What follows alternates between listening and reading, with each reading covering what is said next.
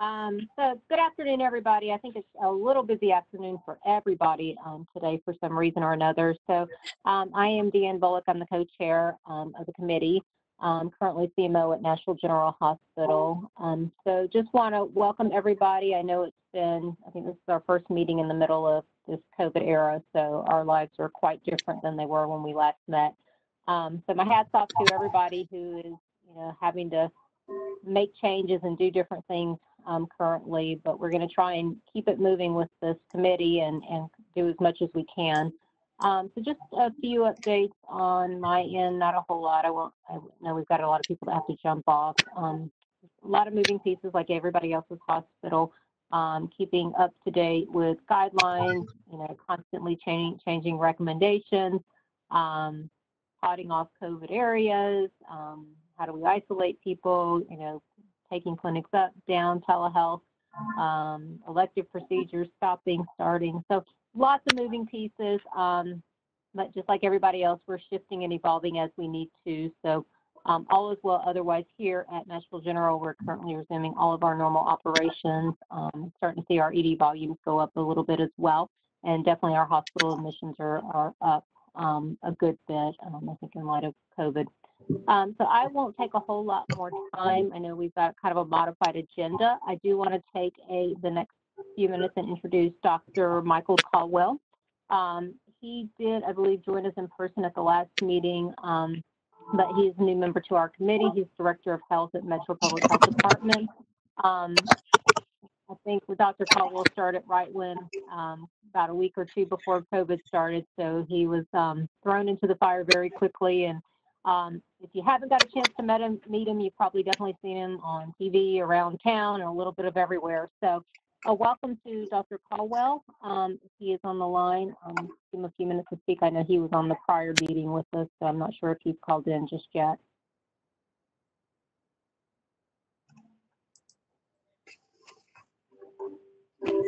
Thank you, Dr. Bullock. Dr. Caldwell?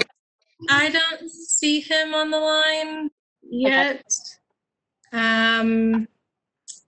I believe he's intending to join us for a short time, but, Okay. Oh, speaking of, Dr. Caldwell just joined us. Yeah, no, hey there, how are you? I called in, but for some reason I was on mute, but hello. Hey, Dr. Caldwell. Thank you. It's a pleasure to join you. I actually was really pleased to have attended the last Ending the HIV Epidemic just as a citizen and meeting. And so I am really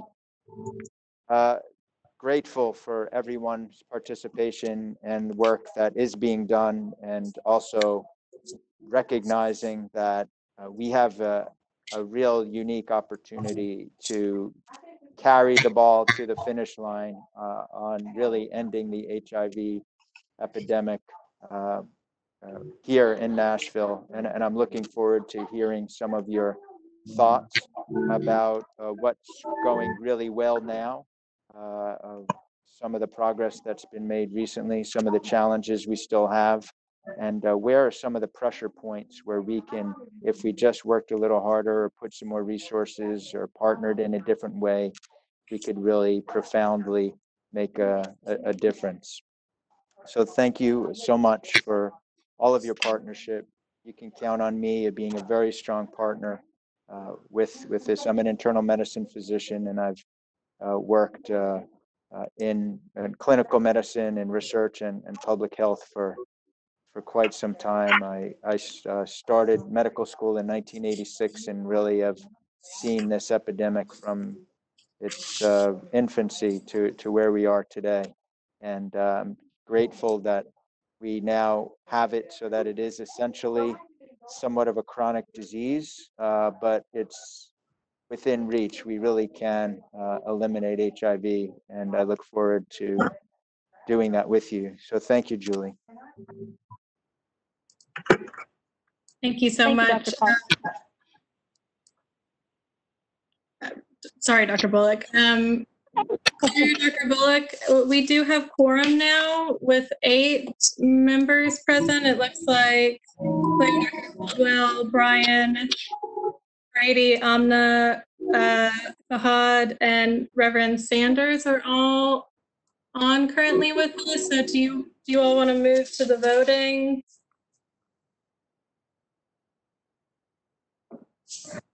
Yeah, we can do that. All right, so this is Claire Bold. Sorry, we haven't gotten to do introductions yet, but I'm the co-chair alongside Dr. Bullock.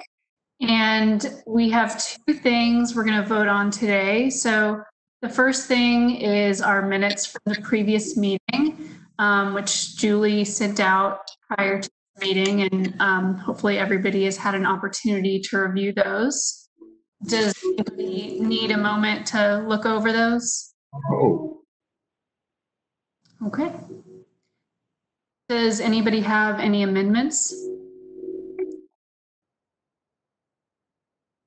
All right.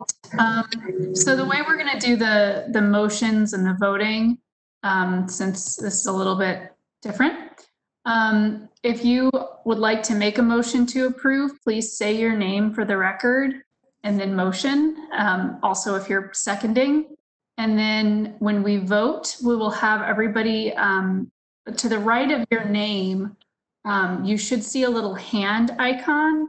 And if you click on that, it will show that your hand is raised in approval of the motion. So do we have a motion to approve?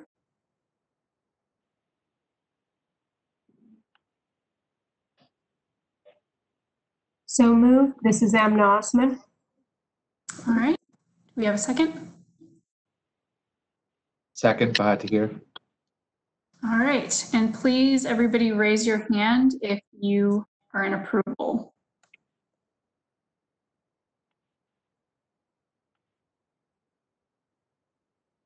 Julie, are you able to see those? I do not. Huh. Oh, okay. Sorry. It's a lot to navigate on the screen. So sorry. I see Amna, Brady, Claire, Dr. Bullock. So that's 4. Oh, Brian, I see you physically raising your hand. Thank you so much. Yeah, if you want to physically raise your hand, that would. Sanders, got it. Okay. I see at least 6 of 8, so I think we're good. Okay. And then please, if you did raise your hand using WebEx, please click it again to lower your hand because we're going to vote on something else now. So the other thing we wanted to bring to the council was a discussion about switching from ending the epidemic to ending the HIV epidemic and using the EHE abbreviation as opposed to ETE, which is kind of what we used in the past. And this is a relatively minor thing, but it's really just comes down to us wanting to be in alignment with federal initiatives that are using the EHE terminology. Right now, Nashville isn't one of the jurisdictions that the federal government is targeting for ending the HIV epidemic, but that may change in the future. And we'd like to be prepared for that and sort of be as much in alignment with that as we can be for the future. So do we have a motion to approve the switch from ending the epidemic to ending the HIV epidemic? Brady Morris, I make the motion. All right, do we have a second? Second. All right, and let's do those hand raisings again. Okay. Brian, I don't think you can do 2 hands. Okay. I got some here. I got some here. I see Amna, Brady, Claire, Dr. Bullock, Reverend Sanders, at least 5. So we're good. Okay, thank you very much. Okay, so resume introductions. I think it's your turn, Claire. Oh, okay. So I'm Claire Bolds. I'm a program manager for the Tennessee AIDS Education and Training Center. And I have a few colleagues from Vanderbilt that are not on this call today. So I'll be the sort of token Vanderbilt person on the call today, I suppose. Thank you all for coming.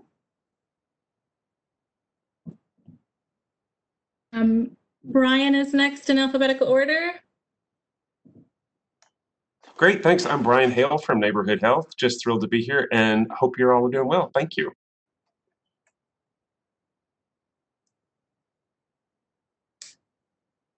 Alphabetically, it looks like Brady is next.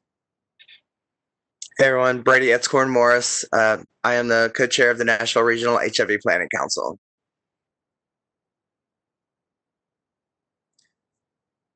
Amna.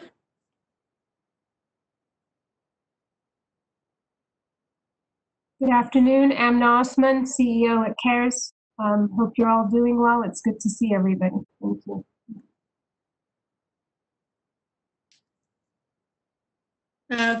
Fahad, I think, is next.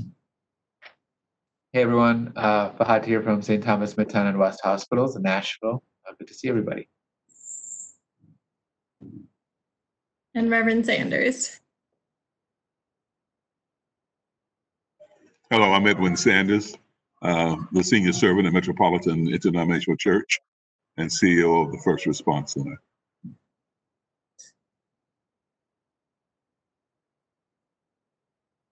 Thank you all so much. Also introduce myself and provide a few general updates to you all before we move to other updates. So I'm Julie Thacker, the Senior Health Strategist for Ending the HIV Epidemic with Metro Public Health Department. And though this has been, a challenging time, I'd only met with the full council one time before our March meeting, of course, was canceled due to COVID. But we're adapting and moving forward and excited about, the potential some opportunities that are coming up. Just to briefly update you, so the prioritization process that you went through with Judith, she provided a memo or a summary of the prioritization before she left in February, and I sent that to you all on Monday. The top 5 priorities by impact and feasibility were increasing knowledge about and utilization of PrEP and PEP, increasing availability, accessibility, affordability of PrEP and PEP, addressing and reducing stigma and discrimination of people living with HIV, increasing acceptability of HIV testing, and strengthening re-engagement for people living with HIV lost to care. Also have formed an internal stakeholder group at MPHG to lead the MPHG response to the ETE plan, and have launched with the help of the CDC Public Health Associate, who you may have met in January, Jordan Moody. She's been pulled into a lot of the COVID response in the health department, but she set up the newsletter for us, which is intended to be a stakeholder letter to provide updates on the work group progress, as well as the committee progress, but also to share anything that's ETE related, updates to those stakeholders. So if you all have items that you want to share or want to set up a direct contact, your communication staff or whomever within your organization would love to, help share content, events, and the great work that you all are doing. And those are my updates. We also have Brandon Marshall on the line from the mayor's office. Do you want to introduce yourself, Brandon? Hi there. I just wanted to say hello. I think I've worked with or either met most of you guys. With my role, I am the LGBT liaison with the mayor's office. So I just wanted to join the meeting and see what you all are talking about. Thank you for having me. Thank you so much for joining.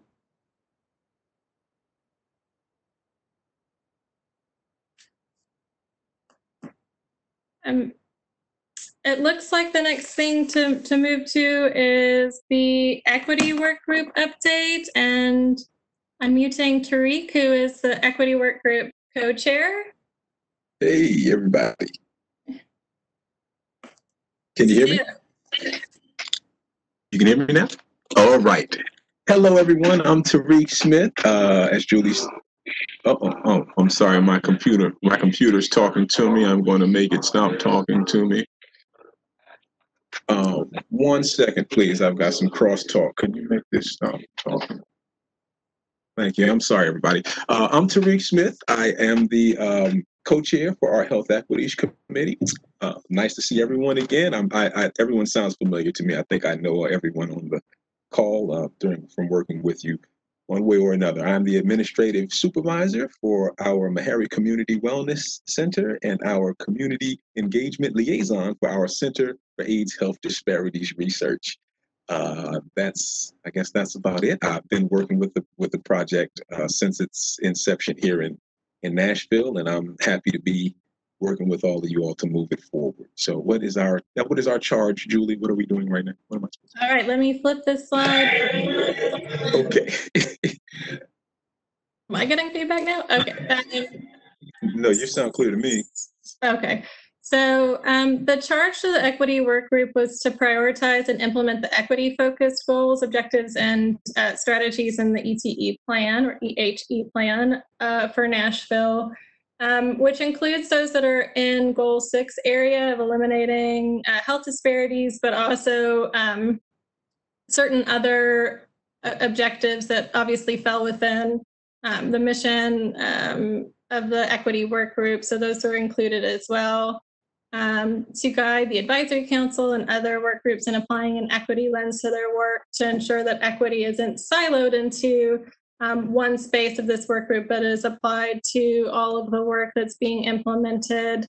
To advise on equity performance metrics to the advisory council and other work groups, which was what the advisory council asked for the work group to do when we met back in January before the work group was formed, and to ensure that the implementation of the plan is inclusive, including diversity of persons with lived experience in the highest risk populations.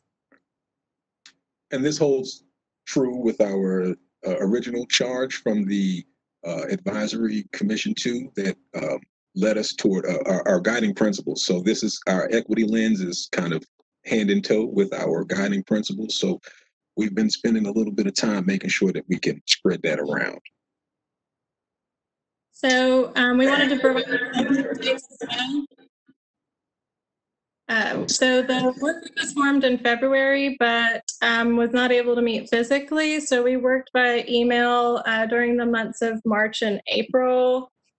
During that time, the work group completed a survey to rate the objectives for impact and feasibility to help us, the work group prioritize our work as well, which was discussed at the work group's first face-to-face virtual meeting, which was on May 7th. The work group discussed the possibility of reorganizing some of the priorities and developing additional strategies to address the priorities considering the impacts of COVID. Currently, the work group is moving forward with the development of 3 projects, each aligned with one of the top 5 priorities of the council, which I mentioned at the top of the meeting. And subcommittees are currently being formed and have begun work on these projects. So the projects are. Right. So Tariq, do you want me to go ahead and name the projects? I'll jump in really quickly. And so our reprioritization process, started early, and it's basically we were looking at our charge and trying to determine how we could sort of leverage the COVID-19 response in the context of keeping our priority population on the table. So all of our recommendations are, of course, in line with the prior recommendations, and of course, in line with our guiding principles, but they are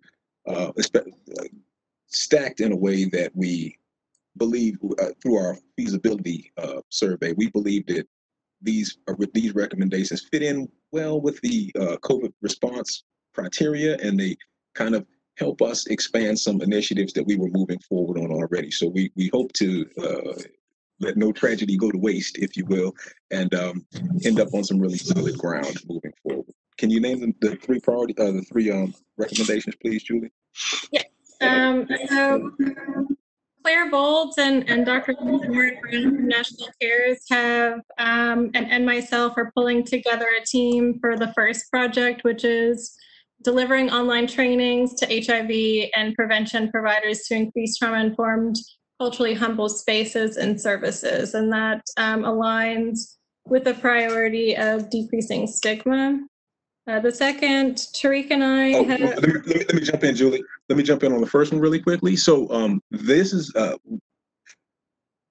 great opportunity for us. We see it as a great opportunity to really leverage these public and private partnerships. You all know that there's funding allotted in certain areas, and we believe that this is a great way to kind of hand tag some of this earmark funding and bring in some non-traditional partners to really expand this train-to-trainer protocol. So I know we've got folks in place, and this is their area of expertise because this is such a great team. So our hope here is that the individual project partners can kind of take the lead in these areas, and we will be able to secure complementary funding. And this one especially, we think should be a good ask with a low-hanging fruit. So we might not have to dip back into the money pot too hard on this one. So this is feasible and it's good. So thank you, Tariq. The second project, Tariq and I are working on convening a team to look at aligning the HIV testing with the COVID-19 response, to increase testing in at-risk populations and address the objective of increasing the acceptability of HIV testings by leveraging those routine screenings such as COVID, but then additionally we're looking at partnering to do screenings for diabetes and hypertension in priority communities.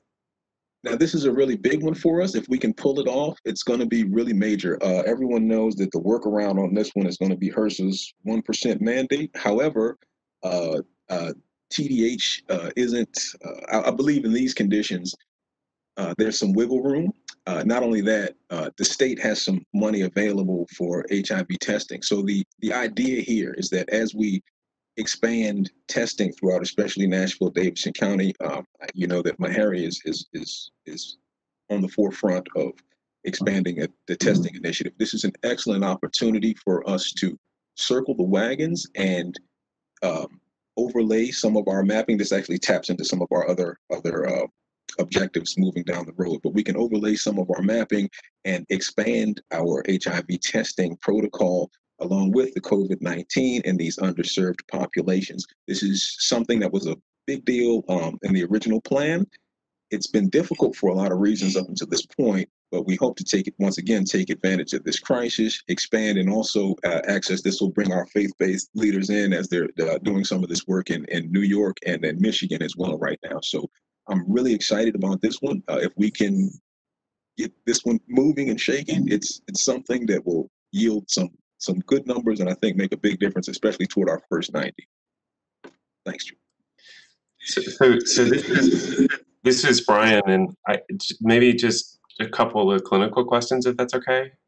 Mm-hmm. So if we're going to do diabetes testing, presumably that's just sort of a blood glucose test, and that involves a finger stick. So that may be a little bit more complicated to do, whereas doing COVID testing, HIV testing, and the blood pressure are a little bit more straightforward, So maybe thinking about how to layer in diabetes. But I think the other thing that just makes me pause a little bit is doing diabetes, hypertension screening, and diabetes and hypertension screening when you're doing COVID screening is just operationally difficult because you have to then be in closer proximity to the patient. If you're doing COVID screening, I could easily see doing COVID and HIV screening together, but doing diabetes and hypertension, that poses maybe a little bit different of a clinical risk. And so I love the concept. I'm a little bit flummoxed on how to operationalize that. No, very good point. And we would start in the area of HIV. The idea here from the old plan, you may remember, Brian, the idea from the old plan was to normalize HIV testing with this behavior-related illness business. So that's where we end up with diabetes and high blood pressure. But for us, our focus, our priority population is HIV. So if we can just ramp up our HIV efforts and align our HIV testing efforts with the COVID-19 efforts, we would, I'm sure, gladly back off of high blood pressure and hypertension, bring it in on the backside. The objective here is to normalize HIV testing. So I agree with everything you're saying, and I would argue I would argue with you and say on your side and agree that if we can just tag team HIV testing right now, which is our main priority, we've done a good service. And so one of the questions might be to pose, because most of the testing that we're doing for COVID are with populations experiencing homelessness or for individuals who are living in aged and disabled apartment buildings. And so in most instances, they're older individuals who have relatively low risk for HIV. But I could see, like the drive-through settings where they're doing the drive-through testing, is there a possibility that we could approach Metro? I guess Meharry is now running all of the 3 COVID assessment centers. Is it a possibility that we could work with them to do the OraQuick tests at the same time they're doing the nasal swabs? I believe so. That's above my pay grade. I absolutely believe so. If I know Dr. Hildreth is not on the line right now, but he's very supportive of this initiative. I don't know of any reason why we wouldn't be able to do that. So I believe that Meharry should be equipped and eager to accept this recommendation and move it forward. Gosh, this is really, really smart. Thank you. Right. Yeah, thank you. This is Claire. I just wanted to add, I don't know what this is going to really look like, but I do know that Vanderbilt's about to start ramping up antibody testing. And Vanderbilt's a big, clunky institution. So I wish Dr. Rafani was on because he might have a better idea of how to pair those two things. But it may well be that soon we're doing more antibody tests than we are doing active infection swabs. So I think we've got the right people in play on this one way or another. So I think that this falls in very well with our expansion initiative as it stands. And I don't see any reason why Hildreth would be, why we might not. But again, this is not, I'm not allowed to answer this question.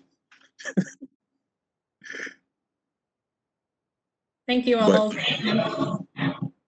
for the feedback discussion. And we'll continue to seek out the council's feedback as we move forward. These are very much in their infancy. We're just kind of convening the teams to talk through how the projects work, but it's really helpful to have your feedback at this point. And is that something, I mean, the council tends to operate on its own as well. Brian, is that something you can discuss with Dr. Hildreth? I'm sorry, discuss with whom? Dr. Hildreth. I mean, that's who we need to talk about that's who we need to talk to about whether Meharry can pull this together. Sure. I don't know. I mean, I want to be respectful of the chair, but Claire, I'm happy to work with you to write Dr. Hildreth a note. And then I think maybe it would be appropriate too to say, is there an opportunity to do some of the OraQuick stuff as well in any sort of antibody focused initiative? Absolutely. Sounds great. Sounds great. Let's do it. So one thing that before, I guess one of the risks points here is that we could get everybody excited and the state comes back and says they can't produce on the delivery of OraQuick testing. Julie, do you mind contacting TDH? And I'm thinking it's Bob Nelson. I'm not sure. But one of the questions I think that let's assume for the moment that Vanderbilt and Meharry just embrace the idea, just the logistical question of how many tests could Bob Nelson provide and on what time frame. So Julie, if you could make that outreach first, and then once we have a sense about what the capacity, the testing capacity is, then maybe Claire and I can work at reaching out to Meharry and to Vanderbilt. Sounds Absolutely. great. And that, that's definitely one of the, in our project charter, one of the dependencies for the success of this is will labs have the capacity to actually, with all of the increased COVID testing. So thank you, Brian. I'll reach out to you so I can get Brian's contact or Bob. Yeah, and Julie, I'll send it to you. The good thing about the OraQuick test is that it's not a lab test. So it's point of care testing, and so you don't. And it's that's the real value here is that we wouldn't be putting more concern on the lab unless we have someone test positive, and then we have to figure out the lab the serology. That is good to know. Hi, this is Amna. I have a question. Can you hear me? Yes, please go ahead. Yeah, so I think it all sounds great in theory, but the skill sets of who's going to actually provide all these tests, if you have a patient there, it takes different skills to have an HIV test. If you get a positive, what does that mean? And the training that is required to be able to offer that testing, and then the linkage to care piece, should somebody test positive. For any of these, COVID, we know the response right now and what occurs, but as it relates to HIV testing, and then also, is this going to be provided in a clinical setting, or are we looking at, these testing centers that people are going to? So I don't know if there was any discussion about that. So quite honestly, we have developed a first draft project charter and have not yet convened our committees to talk through a lot of these issues. So these are projects that are in their infancy. We may pivot our strategies if these just are not feasible, but did want to at least present the advisory council kind of high level the things that we were starting to work on as the equity work group. And on the raise is an excellent point. We do have a protocol about how to do that and to make sure that anyone that tests positive links to care. But those are great points. But just to reassure the group, there is a protocol that we use on that. Absolutely. Let me ask you, this is Edwin. Is there any data yet that gives us a sense of the degree to which persons in disproportionately impacted communities are taking advantage of the COVID test?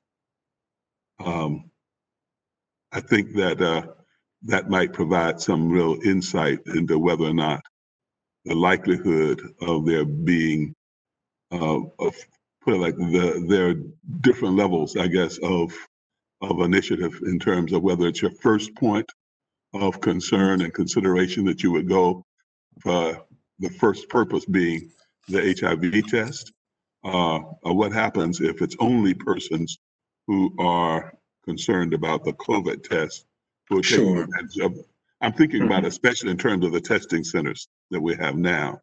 Other thing, of course, and I think about this and with the antibody test, I guess, which you're going to initiate from the Vanderbilt side, is I think anything that involves any form of invasion of the details of the antibody tests probably get to be an important factor in terms of the issue of receptivity to the idea of participating on that level. Is that a part? I mean, well, I guess you said the committee is still going to meet. I guess one of the things you might want to do is just make that a part of your consideration. It is, I've been spending a lot of time working on this whole idea of lessons learned from our work with HIV in terms of the application to COVID. And it's interesting just in terms of the basic detail. So much of our time in prevention around HIV was spent trying to make sure that we were bringing people up to speed in terms of all the ways in which you could not be infected. Whereas when you think about what we're dealing with COVID, all the things that we said were not to be done, what could not translate into infection with HIV, really turns out to be a laundry list of all the things that you can do. Yeah, everything we said not to do, would not be a problem with HIV, turns out to be something that is a problem with COVID. So, I mean, it's a combination of messages and how we deliver those messages and how we, take advantage of the opportunities that we have for people when they come for the testing. And then the question too is, who will show up for the testing? So Reverend Sanders, just to answer the data question, right now, Metro Public Health is not reporting, they're reporting age and sex information on COVID testing. They're not, my understanding is they're not reporting race and ethnicity data. The other issue with the race ethnicity data that we've seen, because we've been trying to track this pretty carefully, is that it gets, it's a little bit hard to interpret because so many of the shelter-based, nursing home-based, and meatpacking plants have individuals who are disproportionately persons of color. And so if you include those testing events in all of the data, it sort of skews the perspective of who's getting testing. And so I think you're exactly right to look at who's going through the drive-through testing sites and what's the race ethnicity of those people. And that would be a good request maybe to make, Julie could make of Metro Public Health. Right, exactly, Brian, because obviously the people at the meatpacking, plants and the people in care facilities it is not something they are opting to do. It's a requirement.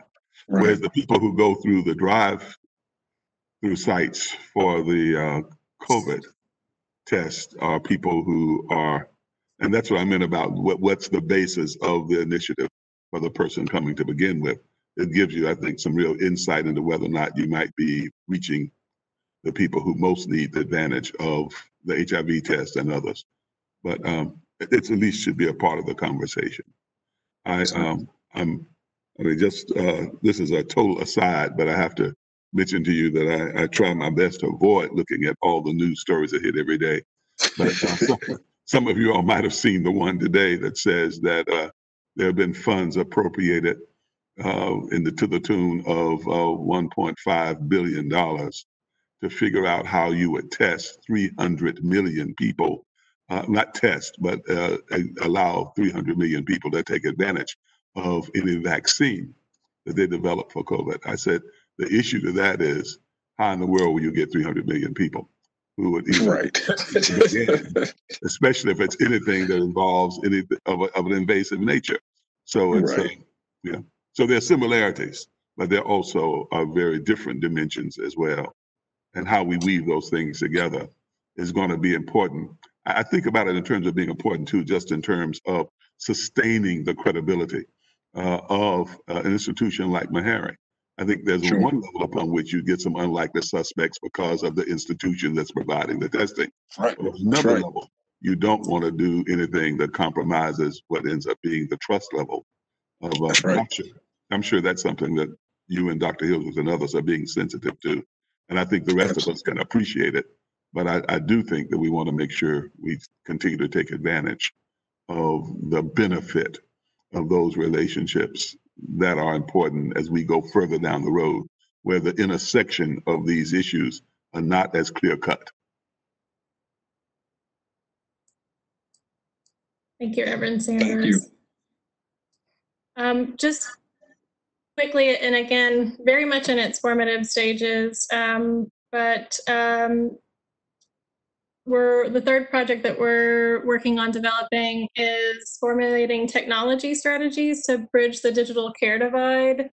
So again, back to Tariq's point about where in this crisis that has impacted so many people, there may be opportunity to leverage new funding and new opportunity for access to care through telemedicine, but that isn't reaching the populations that need that access. So using community health workers to re-engage those lost to care and target those at high risk for being lost to care. So again, that's that objective that this project aligns with.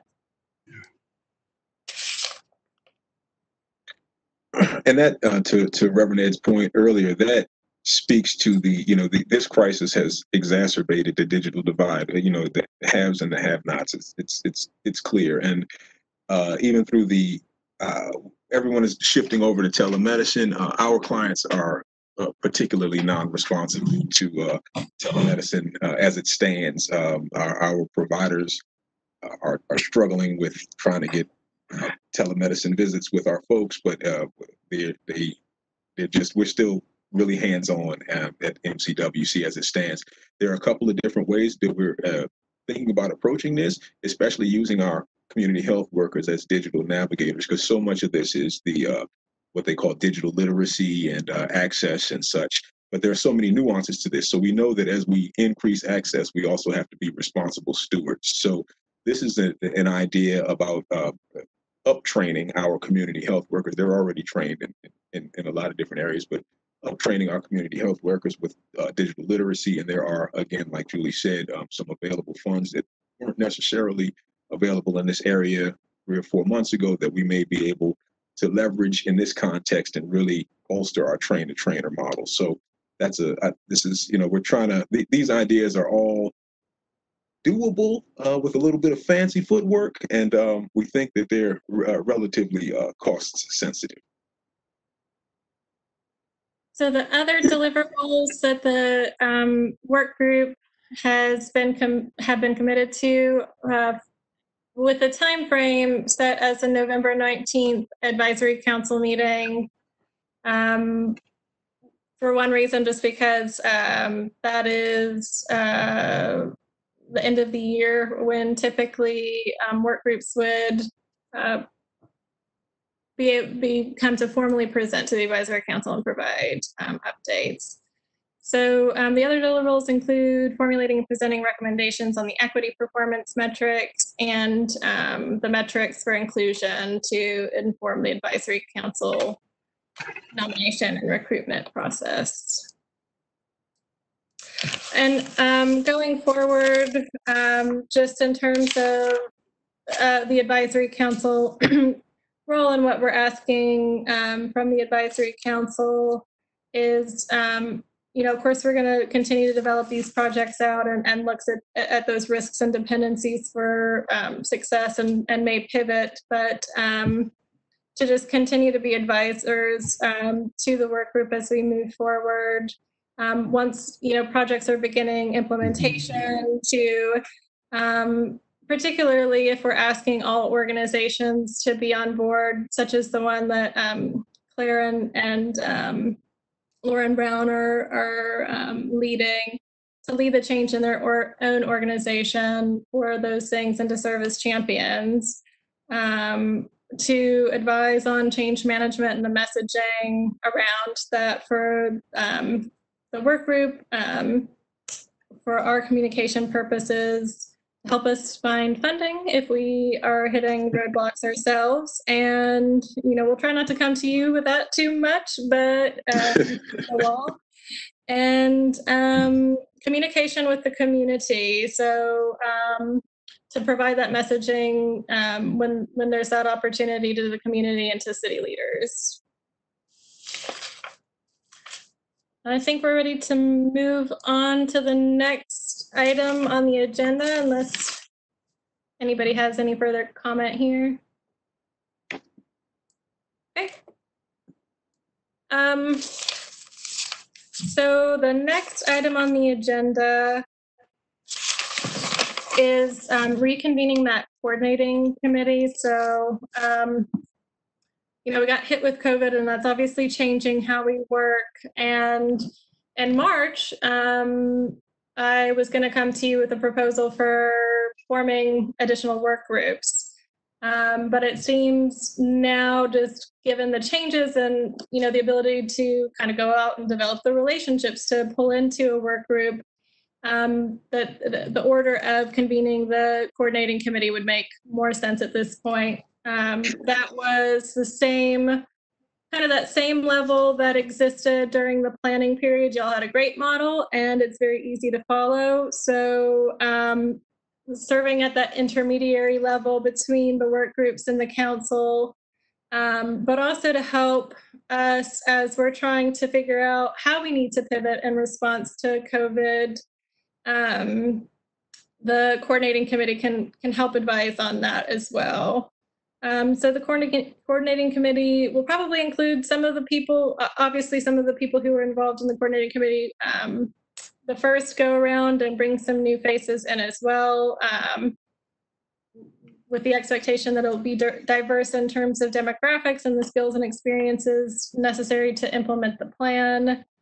They'll be charged with revisiting the plan to determine how priorities need to be reorganized in response to the impacts of COVID, and then forming out of the committee, out of the coordinating committee, the additional work groups. And we'll be recruiting the chairs and co-chairs for the additional work groups from the coordinating committee. And our ask to you today is if you have any recommendations for who should be included in this group, and if you yourself are interested in being on the coordinating committee, to please reach out to me after the meeting and let me know who you're thinking of. Is there any discussion on that before we move on to the next sub-bullet? Okay. So we really wanted to use this opportunity to get feedback that would help the coordinating committee move forward, and to use the advisory council to get input that would inform how the coordinating committee moves forward. So they're going to be using, with the ETE plan, these two tools that we're going to show you, that were sent to you before the meeting as well. The journey map, which is just a strategic planning tool for crisis situations, that was developed by Policy Solve. And then the strategy triage tool, which was developed by the Center for Community Investment. And these will inform kind of how we strategically think about how to reorganize priorities and how to adapt to COVID. So the questions that are circled here are the ones that we were wanting to collect advisory council input on today, to take that information to the coordinating committee once they're formed. And the first question being put out to the advisory council is, what has changed related to our priority problem in the context of the COVID crisis moment? And feel free, there's a small enough group, I think you can just unmute yourself and say who you are and respond.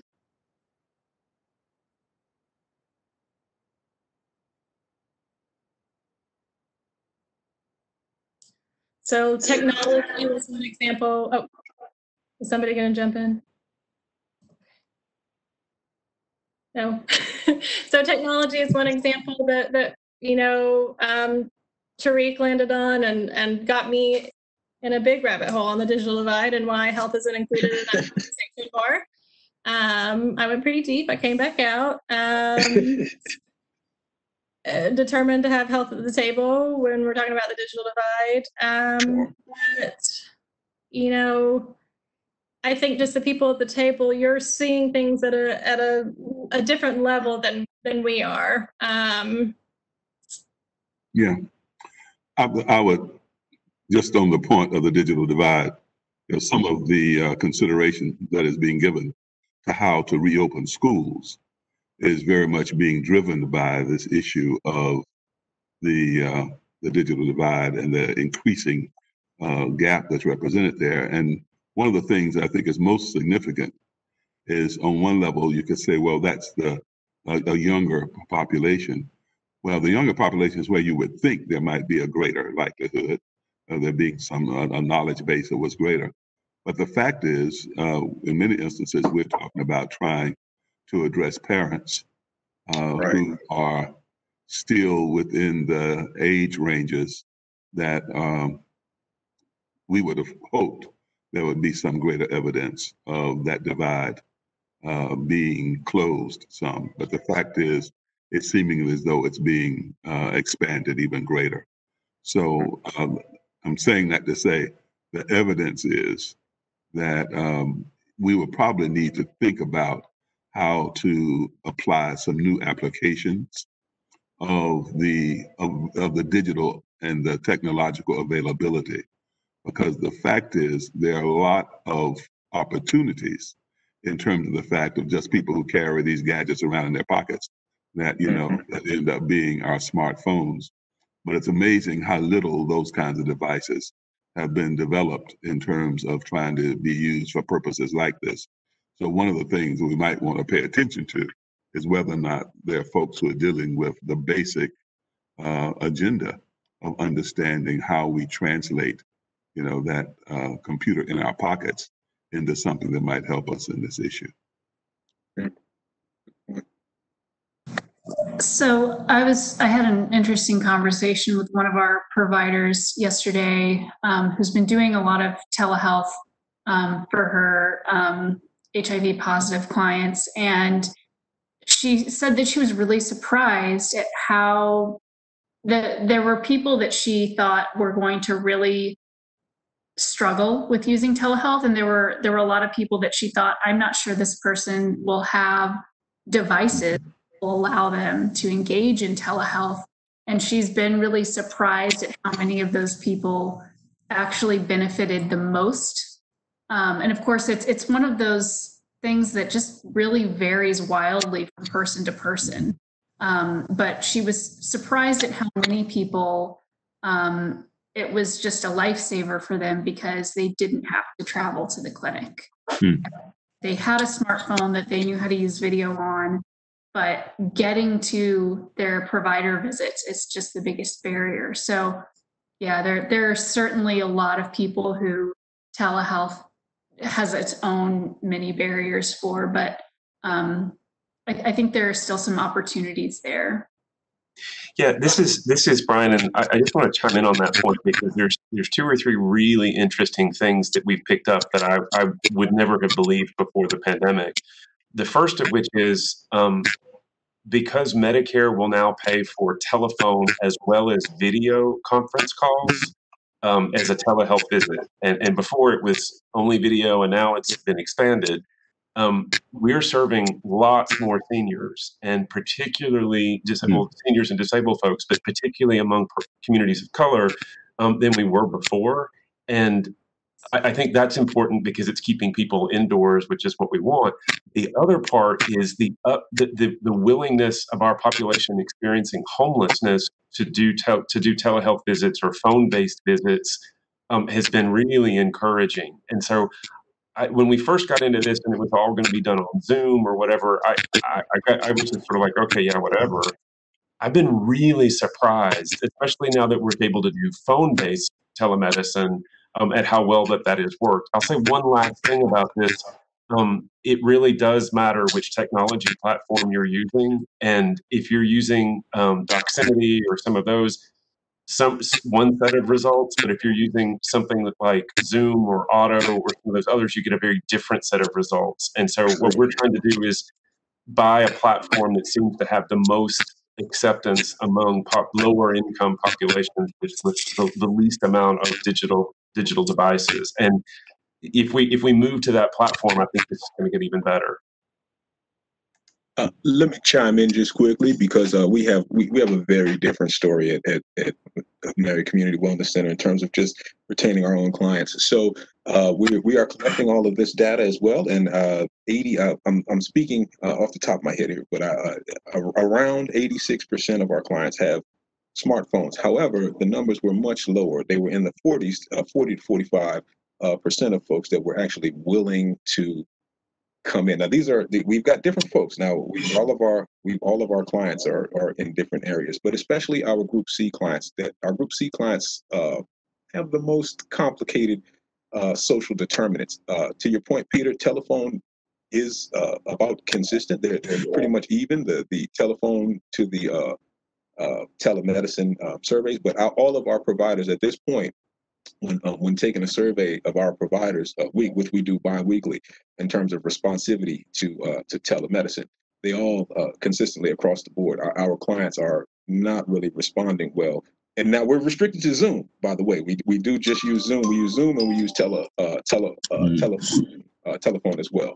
So there has been a little bit of, I guess, a few issues, and we're trying to get down to the qualitative, and trying to get down to the what's and the whys and why this isn't happening. But we actually saw what we were surprised to see. We saw a slight uptick in face-to-face visits and our lost to care clients over the last 6 weeks or so that actually were coming into the clinic. So everyone's right. We're seeing a very different story here, and we're going to have to, the data will have to speak for itself. But the answer is what you're saying, Peter, a diverse platform that lets you go in a bunch of different directions, because what works for one client doesn't necessarily work for the next one. And sorry, go ahead. Well, I was just going to say something that you mentioned, Tariq, about seeing more people coming in for visits. I think that's another point we haven't discussed yet, but I've been hearing it from everybody that they're seeing more people who've been lost to care, who are, and they're ready to come back in and start getting care again. And it's an opportunity we definitely don't want to miss. And and they're walking in, they're trying to walk in too, which is kind of clumsy for us right now, because that's terrible for us right now. But they're showing up. Folks we haven't seen in 2 years are showing up at the door. Right. But I think a part of that is that we've done a pretty good job in terms of our education with regard to HIV and its transmission, especially with the benefit of PrEP and, you know, the triple therapy drugs and everything else that we have now. But that same community has gotten the message of a vulnerability, where there are probably people who are showing up in relationship to their COVID concerns in more significant numbers, because as long as you were getting and having access to the new generations of drugs that we have around HIV, and of course we all know that it has also raised the level of inquiry significantly, because I think all of us were dealing to some degree with the fact of the way in which the level of response was waning a bit because of the way in which folks think, well, you know, this is a chronic progressive disease now. We don't have to, you know, some of the fear, I know a lot of the fear factor has been impacted by that. But now the fear factor is reintroduced when you then suggest that there's a greater vulnerability if you're HIV positive. And the fact that, you know, there are a lot more factors that people have a lot less control over that could translate into being impacted and affected with the COVID virus. So I think everything I hear all of us saying, I think though, is it's a pretty broad spectrum of issues that we have to look at and then figure out how we inject into, especially in situations as you know, we made reference earlier to the idea that indeed we are not keeping certain data in terms of the way in which we are testing people at these drive-through sites. But the fact is that data is at some point going to be a critical part of decision-making for us in terms of where we actually use and apply resources, as well as how we develop strategies. So this is a very important conversation. I would be interested, though, you mentioned, Julie, whether or not we would bring our original committee back into the equation in terms of how we might want to look at some of the issues related to the COVID dynamic. And I would suggest to you that we probably ought to be very focused on how it is that we make sure that there is representation from within the depths of the community that we're still dealing with the most disproportionately impacted. Because there was I don't in any way think negatively of the way in which the process was carried out the first time. But I do know that I think more and more we're trying to figure out how to get our finger closer to the pulse of people whose vulnerability takes on a level of significance now that's really different. I mean, I can't help but just say point blank that I do appreciate that the dynamics of the culture of relationships amongst same gender loving people, especially, was such an unbelievable gift in terms of some of the organizing and mobilization that we've experienced around HIV. In some instances, I'm not sure where we get all of that same level of relationship that we're talking about in relationship to COVID.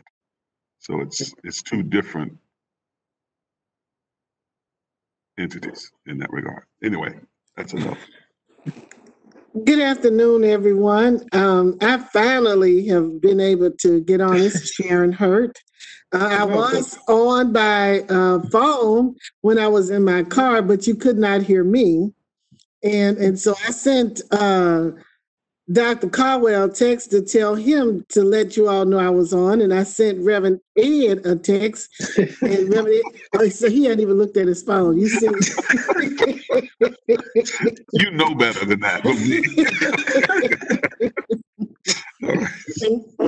And I just wanted to say that we too have seen the increase in people who had been out of care coming back. But another thing that I have to say is that we also see people who are not abiding by the social distancing and wearing their masks. And I think that's simply because they really don't have an understanding that this is really real. Many of them are on Facebook and on those smartphones, like you mentioned, Tariq, and they are listening to those messages that are coming through that are saying that this isn't real, and even though it may have been something that was created, it's still a real thing. I had just left a Minority Caucus webinar that we had Dr. Caldwell, Dr. Hildreth, and several other panelists on there about the COVID-19. And one of the questions was about people wearing masks and how we can enforce that. And, you know, and there's no way necessarily for us to enforce it, but, you know, I spoke to them very naturally, like I do in most instances, and told them that, you know, my mother said it's better to be safe than sorry. That's right. You have to utilize common sense, even though the likelihood may be that you are not going to get it. But if you do, it could be fatal. And that's basically what I've had to say to our clients that we see. We had a long line of them yesterday waiting to get food cards, and not all of them had on masks.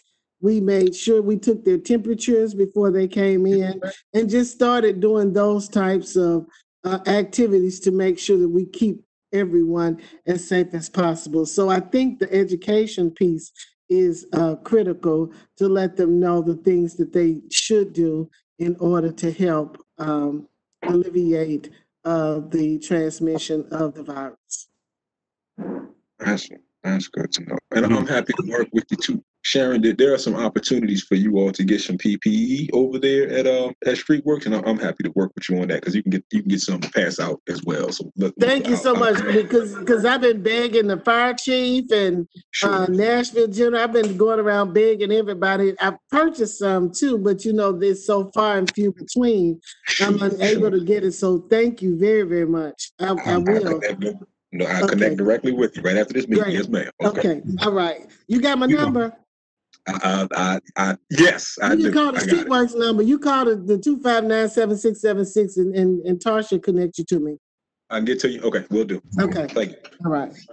Sharon, your comments made me think, though, you mentioned one word, which I think is just not, it's not necessarily a viable part of any argument that we make with populations most disproportionately impacted.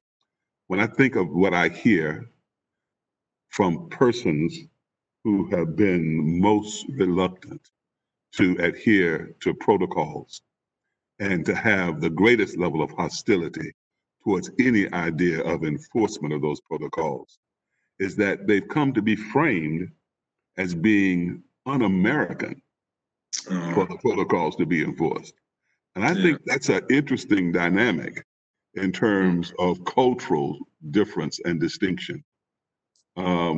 It's like, you know, it's my, I found it interesting to hear that language in many of the protests that have been advanced in terms of efforts to enforce, you know, distancing and all these things. So I think that it's where we've been many times before, and I will let it go at this, is that the complexities to the issue as relates to persons most disproportionately impacted, especially in that instance, people of color. There's a way in which there are dynamics at work that have to be looked at in terms that are unique and different because of the degree to which the buy-in, okay, to what might be a proven positive norm ends up being questioned by people in some instances who end up being most vulnerable. I mean, this whole idea of saying, you know, it's unconstitutional, you know, it's, you know, un-American. I mean, I've seen and heard that a lot, but it just tells you where the divide in terms of, you know, consciousness, thought process, belief, trust, all those things that we've been dealing with HIV. I guess that's how we started this in terms of the question to some degree of how what we, you know, lessons learned from HIV might have application to, you know, the way in which we're responding to COVID. I think those issues that we've had to wrestle with in terms of, myths and misrepresentations of truth and fears and all of that we've had to deal with along the way. So I think we have our hands full in terms of developing the response that we need. But I think a part of what we should do is make sure that we are part of making sure that the voices are at the table. And especially when we can get to the point where those voices are there of a choice that they've made on their own accord. The only necessary incentive that we ought to be looking for is the recognition of the impact that it could have on persons who you might care for the most in life. Any other incentives could get you less than the answer you're looking for. That's right. That's true in that instance. But I did, since you mentioned incentives, it did make me think of something that I failed to mention when you all were talking about things that we have been doing in the midst of COVID. And the incentives, we have, you know, our 3MV that we do. We are now scheduling virtual 3MV, which means that I think people will be in their own places and more comfortable. And with us not utilizing the overnight locations where we've spent thousands of dollars for that, means that we're able to increase our incentive to $200, you know, as opposed to, as opposed to the $50, so they can get $200 incentives for them to participate in these in the 3MV program. And that has been approved, which I think is going to really, really help us reach some of those individuals who would not ordinarily want to come out and give up an entire weekend for that experience, but they're going to be able to have a different type of experience and really, truly get paid.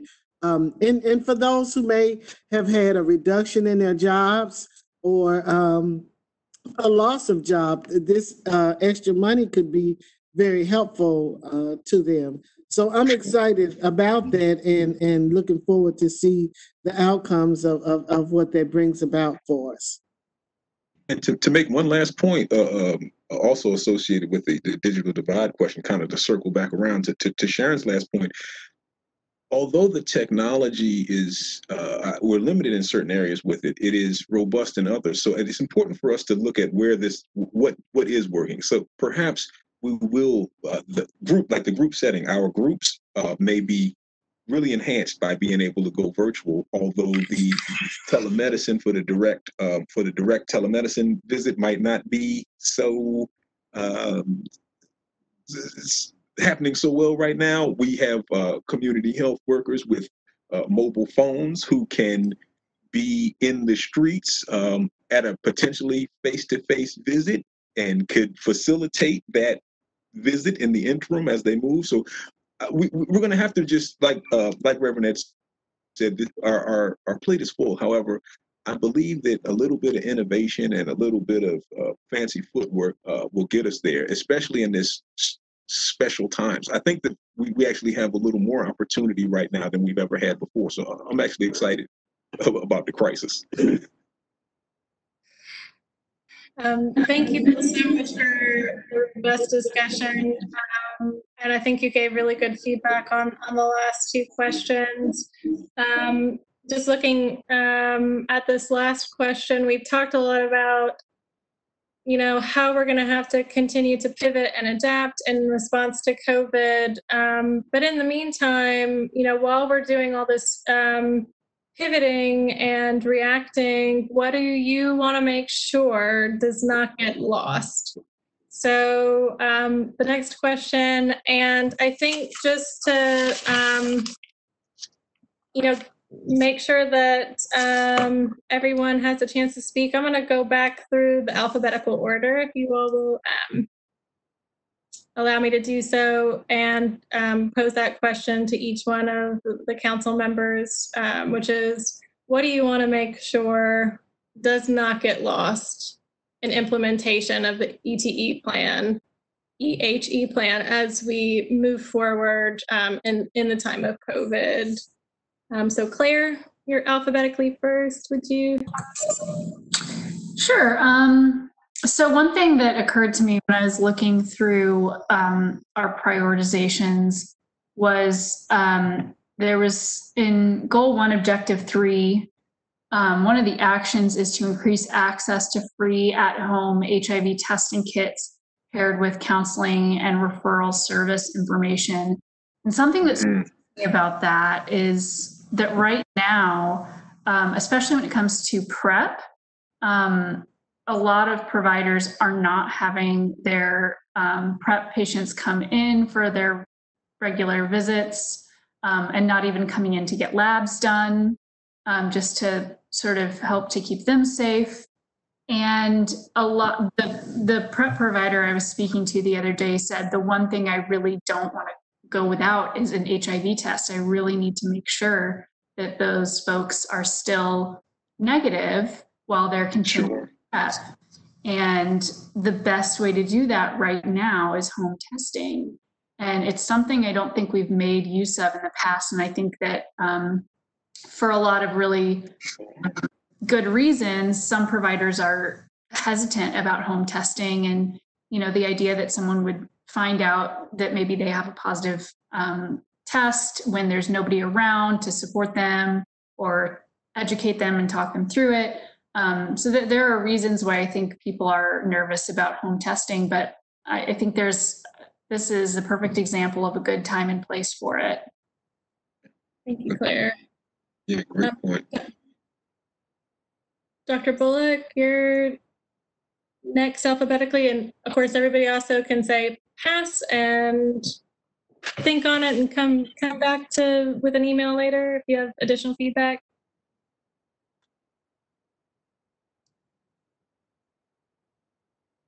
Dr. Bullock, can you hear me, Julie? Yes. Can you hear me? Yes. Sorry.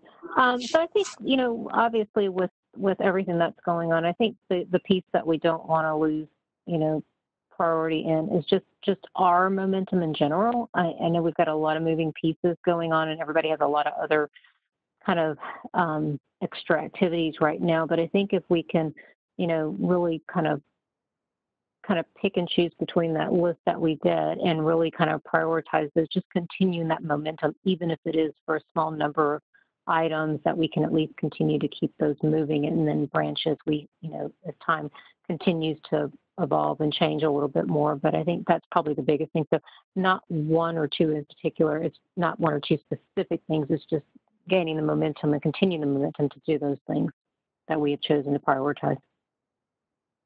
Fair enough. Thank you. Brian? Oh, you're muted.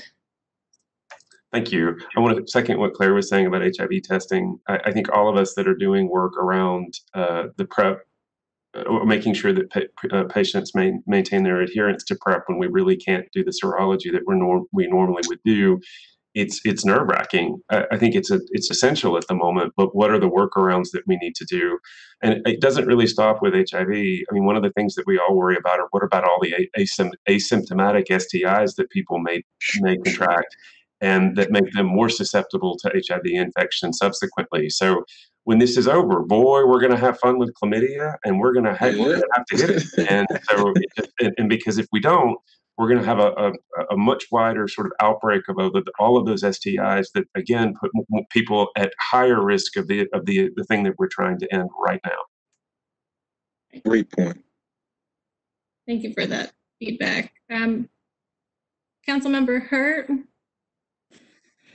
I don't think I have really anything to add. I agree with Dr. Bullock and the things that Dr. Hill has said. The first thing that came to my mind was the progress that has been made. And we have to keep focused and get it done. And just like with COVID, with HIV, which I have to admit that StreetWorks has not been able to do, but we've just got to test, test,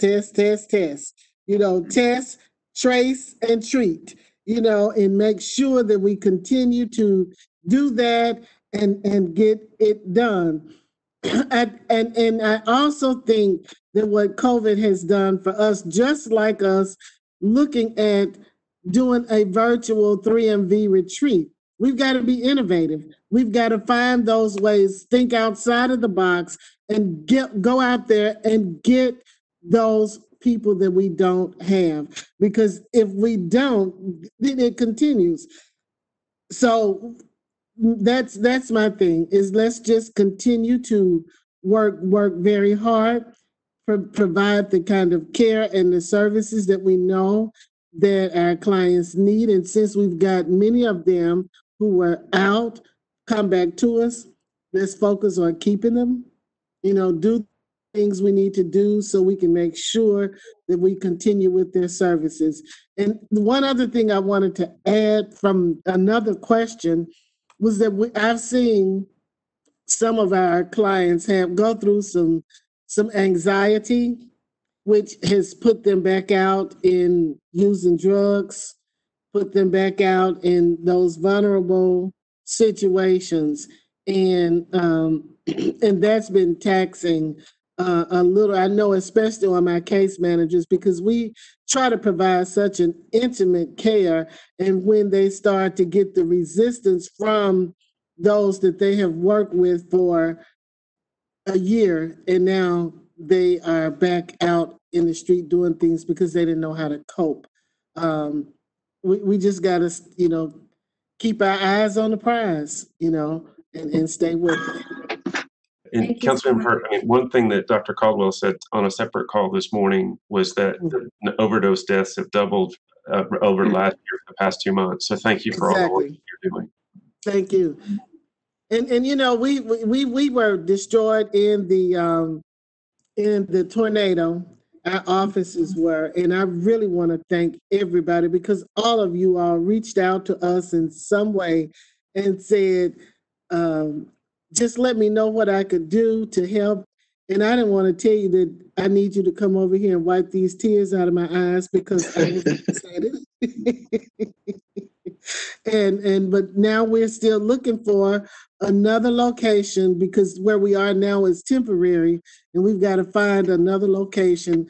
And with our needle exchange, that's very hard when you've got parks and schools and different types of venues that is 1,000 feet within our, so we won't be able to do the exchange. But we've been going out doing it. We've been more mobile than before. Whereas, when we were in that other location, we had quite a few people coming to our office. So it's going to challenge us a little bit, but we'll get it done. Thank you, Brian. Brady, you're next on the list. I was just going to say, we had our first planning council meeting this past Tuesday since COVID and the tornado. And I was very encouraged, like we've already heard here today, about the re-engagement of people lost to care. But I was also very excited to hear about the strengthening and the expanding of some safety nets due to our ASOs and CDOs reaching out to, and making collaborations with other nonprofits throughout the city. And because of some collaborations that hadn't existed before, that was very encouraging to hear. One thing that we also probably need to keep on our radar, one thing I'm worried about is food. We're seeing a lot of our agencies are just flying through their food budgets for the year. So something we need to be keeping an eye on that. And one thing that I think that this pandemic really put a focus on, and I know we've mentioned it before in the past, but I mean, it's hard to stay safer at home when you have no home, and it's putting an even bigger highlight on the need for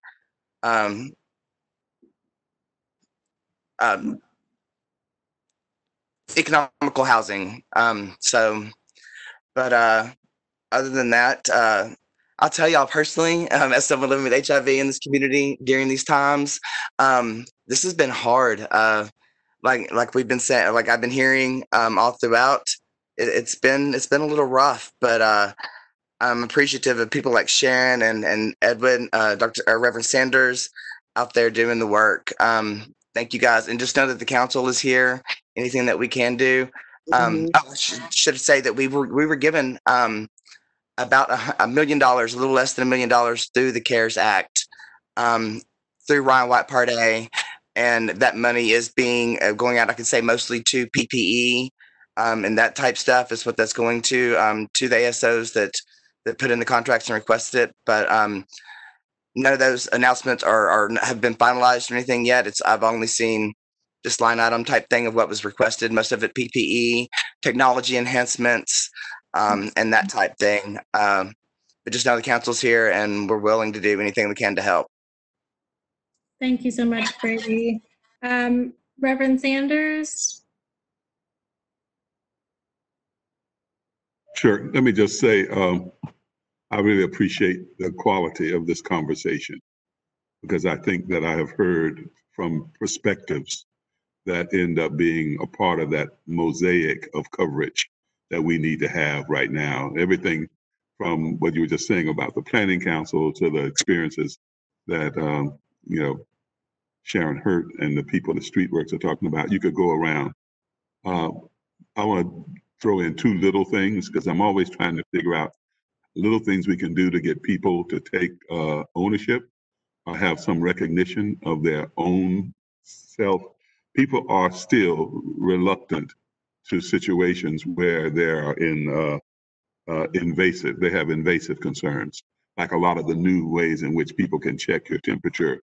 But I have been surprised to find out the number of people that do not have a thermometer. It's amazing.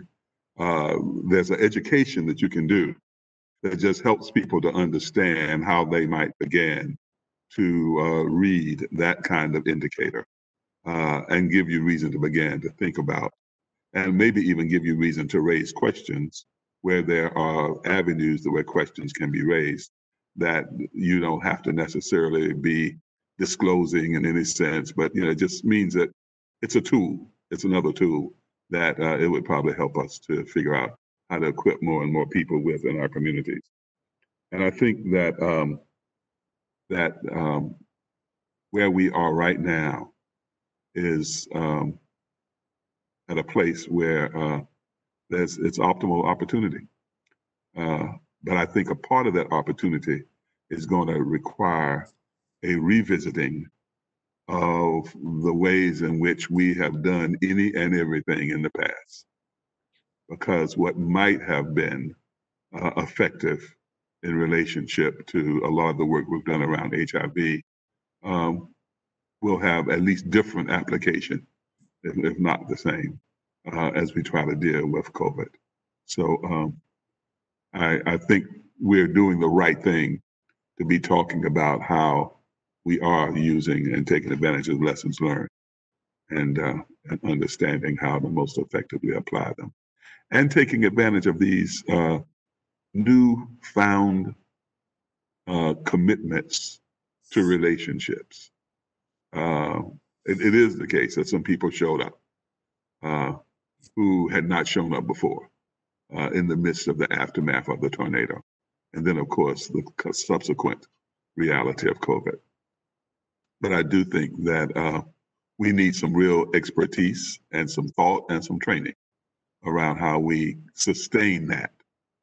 It's kind of like what we did with all the time in biomedical research initiatives that, make sure that the community didn't just end up being a laboratory, but really ends up being a partner. And I think we've got an opportunity to create some new partnerships that could have impact even beyond COVID, and our realities with HIV. Thank you, Reverend Sanders. Fahad?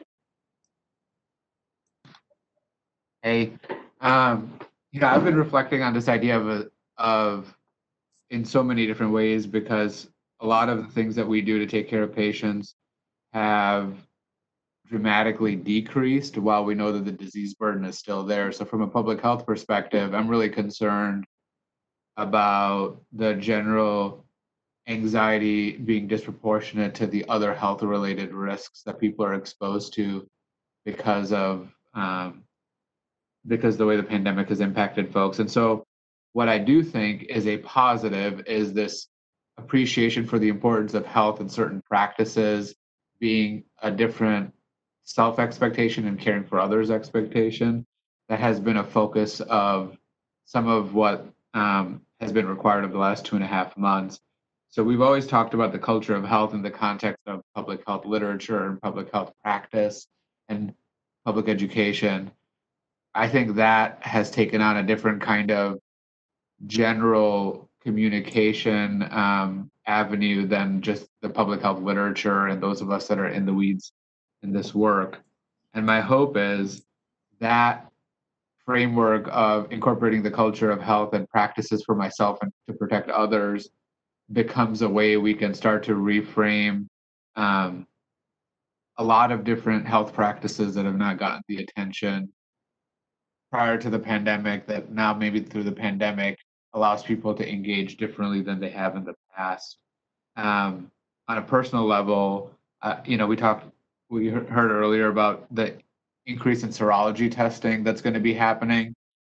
And I'm hoping that we can create more transparency around data as related to the viral load in the community. And as a result, create a culture where we pay attention to the viral load in the community, not just with COVID, but more broadly, that we're all in this together and we have to be transparent about the viral load in the community and the hotspots where we see that. So my focus right now is all about how do we make sure this culture of health starts to assimilate into the thinking of our community in a way that the pandemic has forced. That might be the silver lining in how we learn as a society how to appreciate health and disease better and become more informed. Thank you so much. Thank you, everyone. Dr. Bullock, I know we're a little bit over time, but I think you had the last agenda item. Sorry, Julie, I'm walking. I'm hoping you can hear me. If you guys, I don't have any additional announcements. Does anybody have any announcements of any upcoming events or activities related to the advisory council that we need to be made aware of? I'm seeing a lot of shaking heads now.